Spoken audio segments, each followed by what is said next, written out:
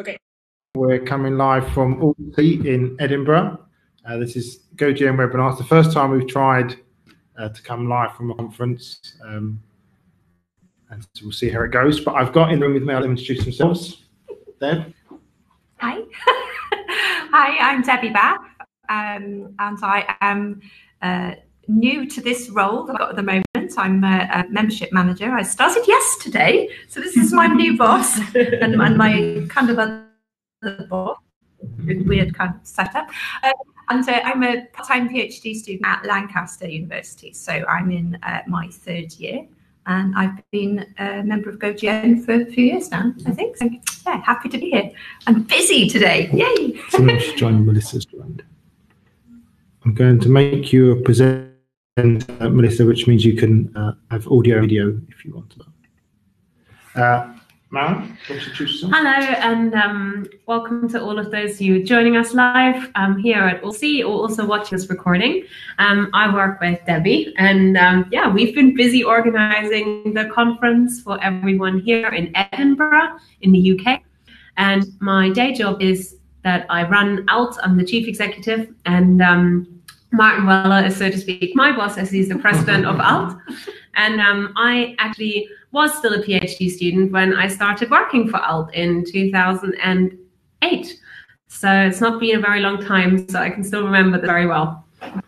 And if you don't know me, I'm Martin Weller. I'm the director of GoGN and also the president of ALT. So hi, Kathy, I'm going to make you a presenter as well. It means you can have mic powers and video powers if you want then. So perhaps those who are online, do you want to introduce yourself? So start with Maren. Yes, I'm Maren. I'm from the Netherlands. GoGN member since 2 years, I guess. I'm a part-time PhD student, and I'm about halfway, so I have 2.5 years still going strong. And well, very curious about what's happening at the conference where you are, because I've never been there. And well, what I said, I'm a part-time PhD student, so I have 3 days a week for my PhD, and I have 2 days a week that I work as an EdTech advisor.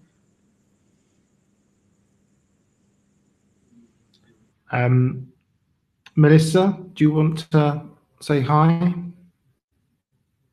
You have mic powers. If you go down the bottom of the screen, there should be a little microphone icon, which you click on it. If it goes. Looks like she put something in the chat. Okay. That's hi, Melissa from Vancouver. Hi, Melissa. Greetings to Canada. We're big fans of Vancouver, aren't Definitely, we? Big fans of Vancouver. Thanks for joining us despite the time difference. So do you work with Rajiv, Melissa? Good, okay.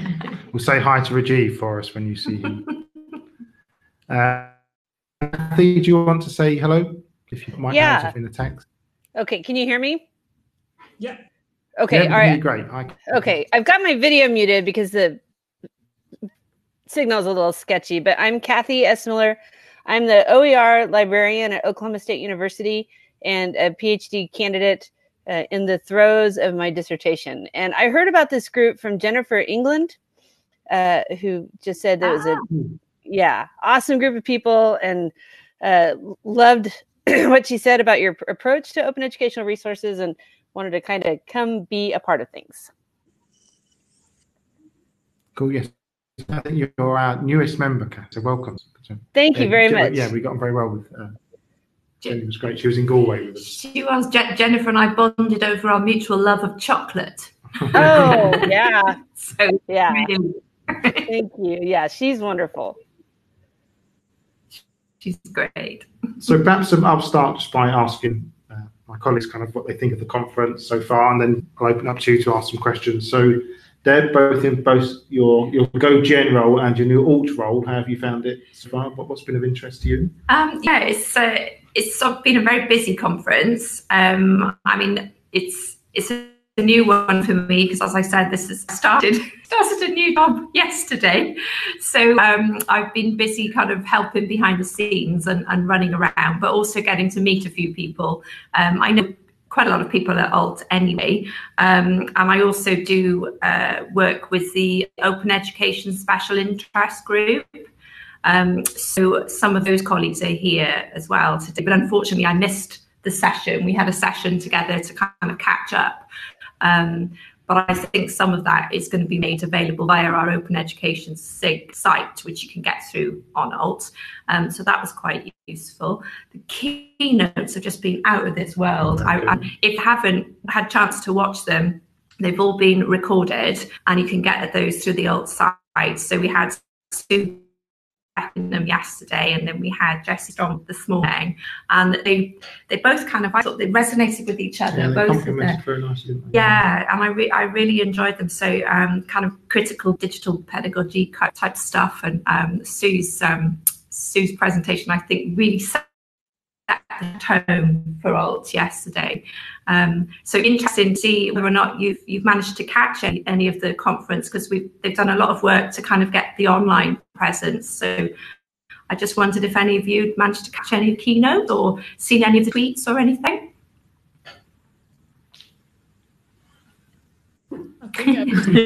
Maybe. We're all looking at the chat.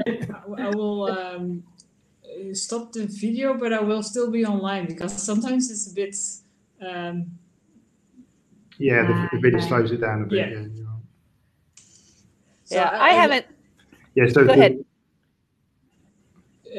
I see the website, so I saw indeed Maren? that some of the presentations are being video recorded, which is really nice. I was wondering, like, what are the key themes at the moment that you've noticed that is like the trends that's going to be around?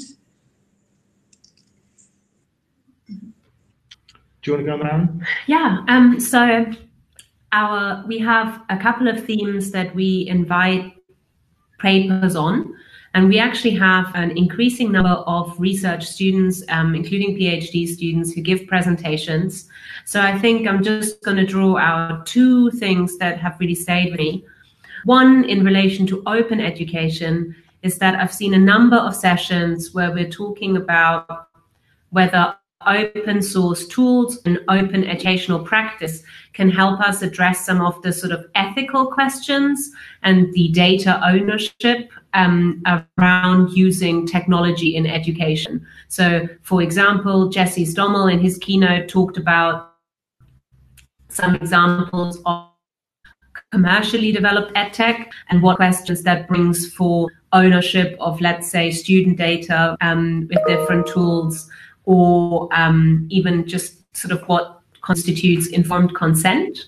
And Sue Beckingham, as Debbie mentioned, she was also speaking a lot about the sort of need to acknowledge the students' rights. And so I felt that this has been a theme that's starting to really come out for me from this conference. The other theme for me is around, it's quite difficult to capture, but I think it's around inclusivity of the voices that we include in our conversation. And one of the things Sue said on first morning in the opening keynote was, she said, it's about how we talk about the work that we do, what it is that we say and what we don't say. And I thought that was really relevant to me. As part of the organizing committee, we really try and include diverse voices in every sense of the word. And we use a lot of open practice. It's one of the things that ALT has as the core value, openness, to try and bring that more together. So I feel the conference is probably more, not confrontational, but I think there is more different points of view now than maybe I feel personally I experienced maybe 5 years ago. And that is a really interesting theme that's coming out for me. Yeah, I think I would say I remember coming to Alt many years ago before Maren 10, and a lot of the keynotes then were a bit kind of, wow, isn't technology great? So it was sort of like as well and stuff. And now it's much more about being critical. I think that's reflective of both just the way educational technology has moved in general, but also it I think reflects well on the type of keynotes we invite to challenge people. I think and I thought Jesse this morning was very, very good about challenge us to think about our relationship with things like VLEs and LMSs and turn it in. But also he didn't just go for the VLE is evil kind of approach. He was quite fair to them, and a lot of people who work with those and in those companies, but also the people who have to implement them in organisations are good people who are trying to do good things. So I think having that sort of balanced approach was appreciated. So are there any other? Oh, I see someone else join. Hi Ada, I'm going to make you a presenter, Ada, which means you can use your microphone if you want. Cool. So has anyone got any questions they want to put to us about aspects of Alt or Alt-C in particular? Yeah, so just say the website is altc.ac.uk. If you go there, you can watch videos of the keynotes and anything in that vein. And do you want to do any promotion while you're here? Yeah. No, I think if you are new, I would suggest you follow Debbie's advice. And if you haven't discovered much about the conference, I would say social media and the hashtag #AltC, all lowercase, all one word, is probably the best way in. We tweet out links to all sessions, and once you find one session, you get to go to the platform and hopefully discover a lot more. So yeah, hopefully that will give you an in, and you also get a very direct flavor, an unedited flavor of what the conference feels like to people. There's lots of photographs as well of sessions and slides, and presenters are uploading content onto their pages in the program. So I would strongly recommend, if you have a little bit of time, to go and dive in and have a little bit of look via the hashtag. Yeah, I think you're all from outside the UK, aren't you? So you may not know what Alt-C is. So I guess what would be the nearest equivalent in North America? So it's probably a bit like Ed Media or Online Educa in Berlin. So it's the kind of the UK's main learning technology conference. Do you want to say any more about Alt-C in particular? I suppose we work with organizations in the US. It might be organizations like the Online Learning Consortium or Edinburgh, and in Canada, particularly in British Columbia, the equivalent would maybe be ETAG. So it's a volunteer led effort, a membership organization. But I think we have a question coming through in the chat about commercial sponsorship. So, yes, good point. So ALT as an organization is independently funded as a charity, and we don't have any commercial sponsorship. So we make our income through individual subscriptions and also this one paid event, or we have two conferences, the OER conference and this one. All of our other events are free. So we're an independent body. We do have commercial sponsors for the conference. However, they don't sponsor talks. So if you are a sponsor and you want to talk at our event, then you need to submit a paper, and it's blind peer review just as every other paper. And we invite our keynotes independently from our sponsorship. So we don't sell sponsorship slots, and we don't sell any other session content. And I think that's really important. So the conference sponsorship is quite a small part of our overall income from the conference, and also all of our sponsors are members of ALT who are active in our community all year round. It was interesting when Jesse was talking about commercial companies like Turn It In and Blackboard, who are sponsors of the conference, whether that causes any tension or not, I don't know. But it certainly would be. I think that's a good example, because we don't give any limitations to any of our keynotes of what they can or can't say, and that's, I think, the proof of the independence that we have, Rotate, and because our sponsors don't have an hand in the academic program. So Kathy asks, is the conference more practice oriented or research oriented? That actually, it's a really good point, Kathy, because Alt is pretty much 50-50. I don't know. I'd say so. Yeah, so it's about half the people every year is their first time to Alt. Is that about right? I think more like a quarter. Of course, okay. So every year we have people come who haven't been to Alt before, and I think that's kind of quite reflective of educational technology and learning technologies, that lots of people come into it from elsewhere, if you like. So there might be a lecturer in textiles or something, and they've got interested in a particular application of technology and then want to talk about that. And then there are the kind of seasoned old hands, just myself, it's been a long time. So you do get that kind of mix, and that makes quite an interesting dynamic in a conference, I think, that mix of practitioners and researchers and experts in the field and people who are sort of, coming into it from elsewhere. I suppose, we have sessions that are more theoretical or historically based. So Laura Chernovich from University of Cape Town, she was giving a talk at this conference, which is about unbundling higher education provision. And this is, a large international project. It's very much disseminating new research.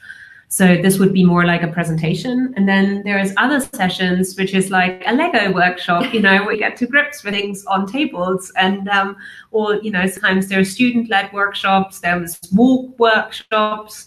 And there's also very detailed technical sessions about we built this new algorithm to grade student papers, and here is exactly how it works. So you can really go from extremely geeky to really theoretical in the space of one afternoon. And we link into the journal as well. That's right, don't yeah. we? Which is really useful as a PhD student to kind of look to see. It's all open. It's open access, yeah. It's called Research in Learning Technology, and we always get people from the conference who present research to submit papers to the journal. So if you want to read open access research from the UK and other places, we recommend that.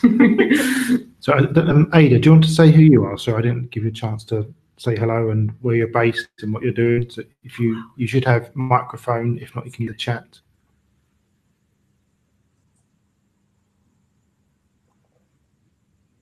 Can you see the microphone icon down the bottom, Ada? If you can come in and say hi, or if you have a question to ask.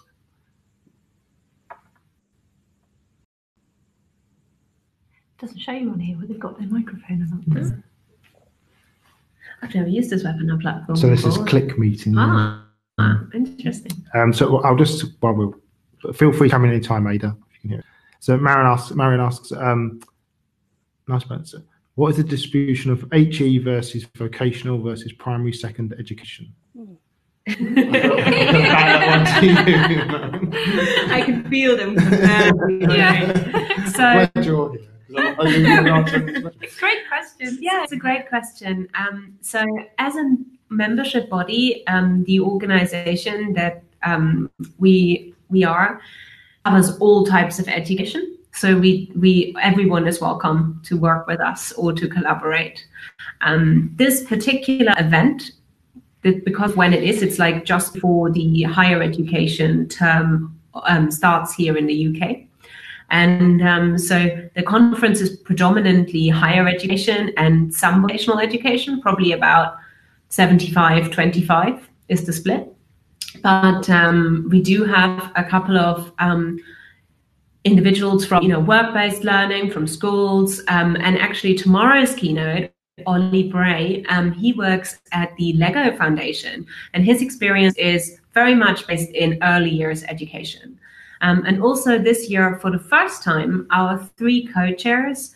So we have Louise Jones, who used to work for Google and who's now independent. Melissa Heighton, who is Director of Information Services here at the University of Edinburgh. And also Keith Smythe from the University of Highlands and Islands. And for those of you who maybe not have heard of that institution, it's a very special distributed university, which also does vocational education. So we actually have co-chairs who come from schools, further education, or vocational education and higher education. And the 3 of them have worked very hard to include a very strong, diverse range of voices in this conference. So I would say HE is definitely leading the way in the conference program, but there are other sectors represented as well. And a good thing we've had this year is we have a number of fellowships to allow other people to come, so people might not be able to afford to come normally. Yeah, 12, that's right. 12 fellowships. Yes, that's right. 12 fellowships, yeah. Yes, okay. So the other thing I was going to say was ALT is the overall association, and ALT is the main conference, but they also host the OER conference, which some of you may have been to. So, and the next OER conference is in London. Yeah. And we also hosted, at least I'm assuming we still hosted, a winter online conference as well, which might be helpful for you. Yeah. December. That's right. That's in December. It's free to attend, and everyone is welcome. So there's definitely options. And the Open Education Special Interest Group that Debbie mentioned is also open all, and everybody is welcome. Yeah. And always has a kind of campfire gathering online in December, where we literally come with marshmallows in our own house normally, and we meet online, and so you can get to know everyone a little bit better. So Kathy asks, are you affiliated with the ICDE conference? No. I'm an ICDE chair, so I'm kind of affiliated with that too. But no, that's separate. But we are friendly neighbours, so we cross promote each other's conferences, and but our specific focus is on the learning technology professional practice. So it's very much about the professional practice rather than the technology. So our focus is people, right? And Jesse mentioned this today, and he said, we need to invest in people, and that's very much what our focus is, rather than the actual tools. We're interested in as well, but the professional side, professional practice, professional recognition, professional development is really what we're interested in most, which is why I think open education practice is such a key part of what we do. I should be making notes now, because that's all part of my job.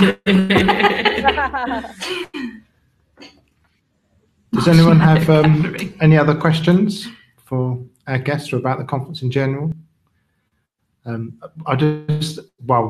you're thinking of questions, session we ran for the first time last year, was it? We ran a session called Gasta, which are kind of like 5-minute quick presentations. And we have this chap called Tom Farrelly, comes over from Ireland to run it, and he's kind of a big showman online. And they run it, and it was after seeing that last year that Clint Ond took that back to ETUG and ran a Gasta session in Vancouver last year. Yeah. No, Kamloops, wasn't it? Yeah, Kamloops this year. Yeah, at the ETUG conference. And running more of those this year, and they're always big. They're good fun, those sessions. Oh, and you can see them all online. Yes, they're all on YouTube. Live, Gasta is an Irish term, Gaelic term for kind of fast, clever, witty, and so it is a very short, punchy talk. Yeah. And we're trying to get Martin to give a gorilla Gasta later, which is a new concept. Yeah. But it's very much like a lightning talk, but it has audience participation. Yeah. And so as the audience, you're required to count down. Tom teaches you in Gaelic, and so you count from 1 to 5, and then you all get up and shout Gasta. And so it's a very high energy undertaking that requires getting up and down from your seat and waving your arms. So I think it needs someone like Tom to make it work. Does. I couldn't do Gasta session. I have the claim to fame. I did the first one. You did. You were very brave, and you did an awesome one. So we introduced this last year, and everybody was like, "What is a Gasta? Can I do this?" It's Gasta. Yeah, and as if you find it, it is online. Isn't it? The Gastas last year. It has nothing to do with food, because I was convinced it was something to do with food.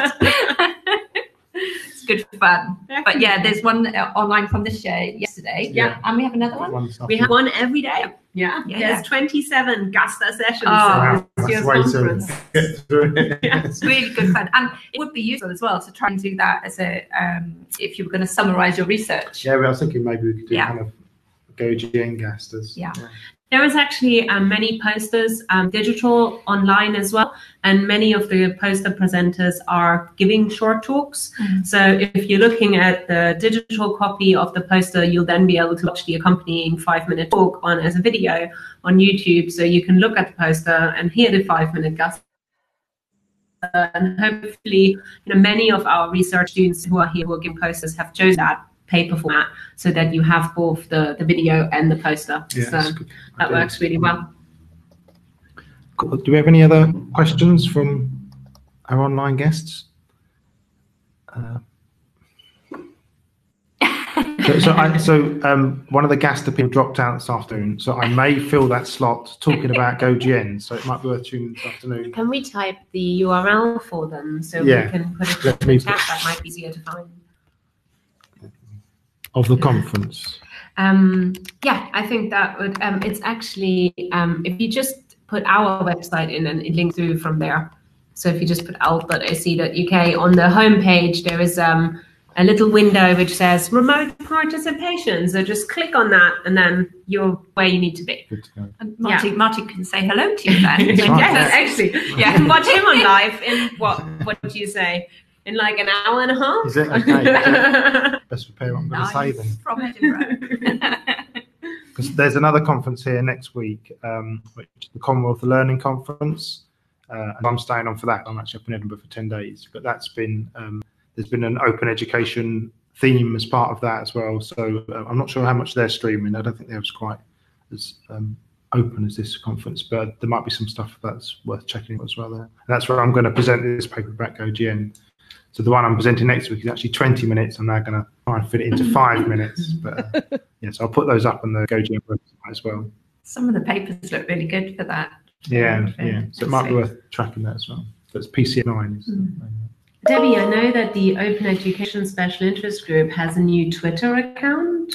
It does. And also a Twitter hashtag. It does. Should we maybe tweet that out to the network after? Yes. I'll Okay, do that. okay, Melissa, you go and feed your daughter. I've been there many a time having to jump out and feed. Thanks for coming in, and say hi to G for us. See you. Bye. Yeah, I'll tweet that back out. Yeah, we'll tweet the Open Education Special Interest Group Twitter account, and then you can hopefully make use of that as well. Cool. If anyone's got any more questions, otherwise we can close it off there, and we'll go and have our tea, coffee for the next session. Has this been useful for you? Yes. Yes, definitely. Yes, very much, very much. At all. No pressure. Well, the thing is, I'm planning on running these because about every 3 months, one of the GoGN people are at a conference. So we'll try and do it. So the next one will probably be from the ICD conference, actually. But that will be the week after the Open Ed conference. So, sort of wrap up talking about both of those. So we'll try and do that, and that'll be November. Yeah. Right. Now it sounds like Kathy is going to be there too. So maybe you already have a webinar. Oh, right. Yeah, cool. Hey, there you go. Yeah, I'll be at I'll be Open Ed in Phoenix. Phoenix. Yeah, and then coming out to Dublin for ICDE. Are you going to? Say it again. Okay, cool. So I was just, did you say you're going to Dublin as well?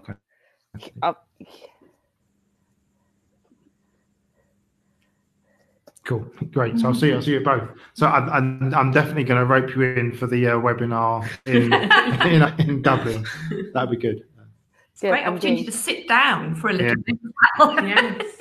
Well, when I go to Phoenix, I'm a big ice hockey fan. This isn't anything about education. So I'm currently booked in to see 2 ice hockey games and an American football game in the 4 days that I'm in Phoenix. We are live from the ice hockey rink. It's basically just a sport. That would be the webinar on the That's way. I should do. Ringside with Marquella. Well, thank you so much for joining us here in Edinburgh at the Old Sea Conference. It's been great to meet some of you, and we really hope that some of the things we do in the open education space in particular might come in handy for you and be useful in your part of your research. Awesome. Thanks, everyone. Bye.